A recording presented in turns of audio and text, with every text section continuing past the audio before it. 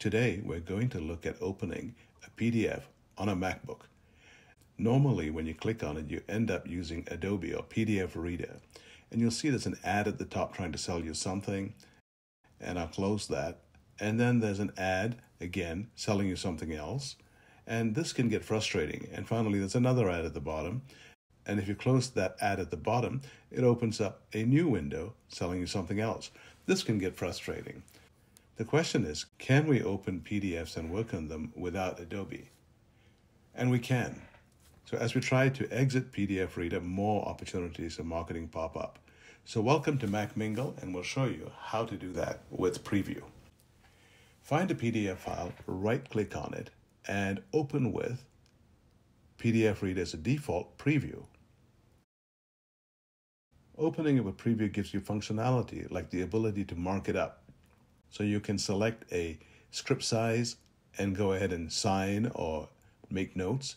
You can use the text font and go in there and choose the text color, the text size,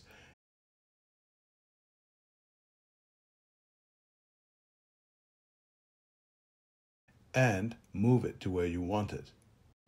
Now let's remove that and exit this and try and set this up so anytime you click on a PDF, it opens it automatically in Preview. So find a PDF, right-click, and go to Get Info.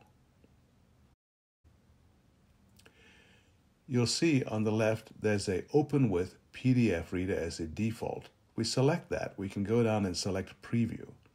But make sure to also click Change All. This means that every time you open a PDF, it'll automatically do this. The message pops up on the right. Sorry you can't see it. It says, are you sure you want to open all PDFs with Preview? Just select Yes, then close the window. And from this point on, all PDFs that you click will open with the default of Preview, allowing you to do markups, etc.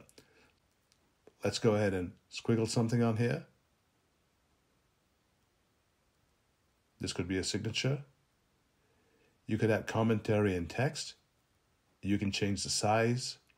You can reposition it on the document. And these are all functional features within Preview. And you can go ahead and save it. After we save it, let's close the window. And then let's reopen the file to see if our changes are noted. And there it is. It's still there. So that's how you change the default applications to open PDFs from Adobe PDF Reader to Preview or any other applications that you prefer. Thanks so much for watching.